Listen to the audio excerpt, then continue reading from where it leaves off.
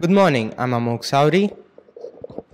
And this is Swayam Prakash of Class 10 from Saibaba Central School, Ongole, Andhra Pradesh.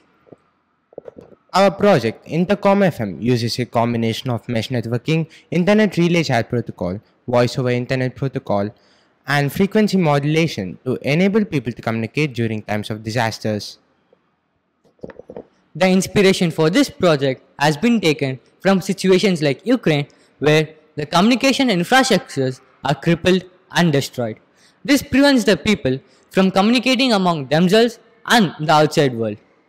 For this, we have done an extensive research about the technologies that are required to bring our idea to life. For this purpose, we have chosen languages such as Python, C++, CSS, HTML, and Java. The materials required for this project are a Raspberry Pi of any model, A Raspberry Pi is a single board computer consisting of an ARM chipset.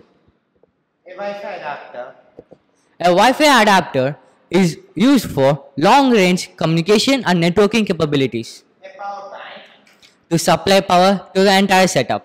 Our Raspberry Pis form an ad hoc mesh network to which non-mesh devices can connect to using the inbuilt access point. The first part of our project is IRC. IRC stands for Internet Relay Chat. We have hosted an IRC server onto our Pi, which can be accessed through a web client that is also hosted onto our Pi. We can use this to access our server from any device with a web browser. The next part of our project, We have hosted a web client onto our Raspberry Pi, which will be used to access the IRC server from our device's web browser.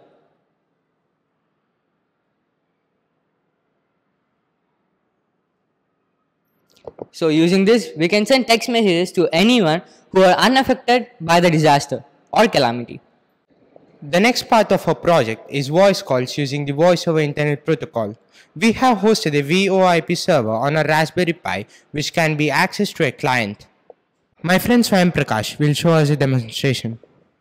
Hello, am I audible? The third and the final part of our project is radio warnings using frequency modulation.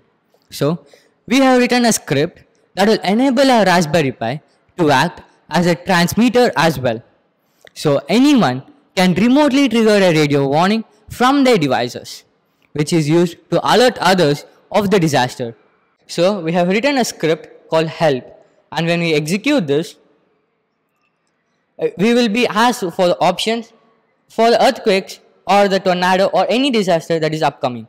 So for example, we'll choose 1. And as you can see, a radio FM warning is being transmitted here.